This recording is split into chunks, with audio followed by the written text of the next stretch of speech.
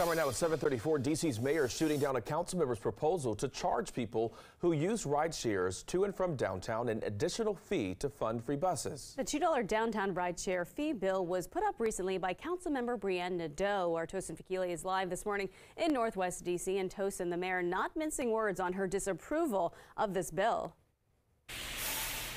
Yeah, Tanaya, that's correct. Mayor Bowser's thought was clear. She says it is a terrible idea to add on that $2 fee. Now, the mayor has been focused on getting revenue back and increasing in the downtown area as we move past coming out of the COVID-19 pandemic. So I pulled up a rideshare app on my phone, and you can take a look right at. This is from where we are right now by Piney Branch Road, Northwest, going all the way to the Wharf, which is the downtown area. And you can see how much that costs, anywhere from 40-something, even $50. Now imagine adding $2 on top of that. Now we're going to go to some video right now to show you, and you know people take a lot of rideshare to the D.C. area. D.C. Councilmember Brianne Nadeau put up the bill to add a $2 fee for the digital dispatch companies, including Uber and Lyft, for rides starting or ending downtown. Now, Nadeau said the goal is to reduce congestion downtown and fund free buses. But to do that, she said some rideshare users would be charged extra. An extra fee, she says, would be for rides ending in downtown business district from 7 a.m. to noon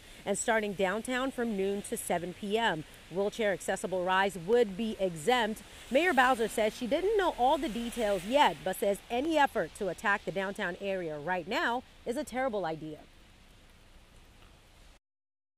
I think it's a terrible idea. Any effort to attack the downtown, taking capital dollars out, or actually charging people to come downtown extra is the antithesis to a comeback, to an investment in the comeback of downtown.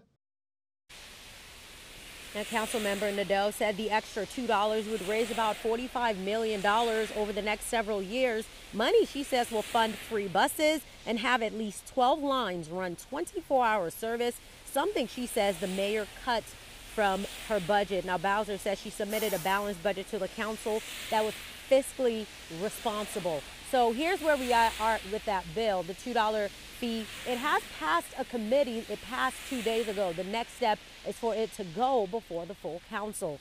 But for now, we're live here in Northwest D.C. I'm Tosin Fakili for DC News Now. Back to you.